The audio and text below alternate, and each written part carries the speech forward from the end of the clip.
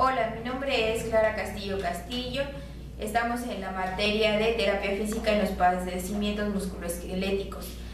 En este caso les voy a hablar de la osteocondritis disecante infantil. Esta patología se da en niños de 4 a 16 años. Es un factor genético y aparte se da más en niños. Se define como una enfermedad articular adquirida en la que se presenta la separación de segmentos del cartílago en el hueso subcondral en pacientes con la fisis abierta.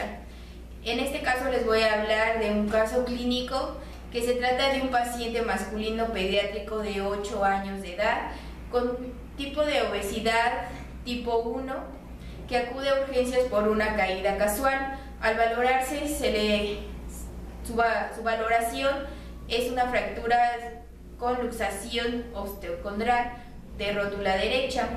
Al historial, el paciente no refiere ningún episodio previo a la luxación de la rótula. En el seguimiento durante el periodo de rehabilitación, los objetivos son aliviar dolor, mejorar su estabilidad, aliviar el fortalecimiento de miembro inferior y más del músculo cuádriceps, reeducación de la marcha y evitar otra vez la obesidad.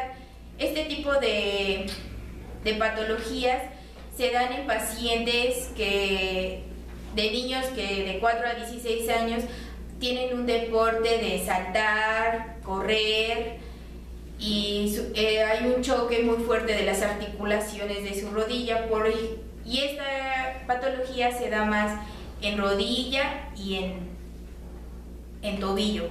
Por eso es importante valorar a nuestros niños en su forma de estar parado, en su forma de caminar, en sus rodillas, que si son alineadas, y más en los niños que a esta edad son inquietos, que pueden llegar a tener varias fracturas.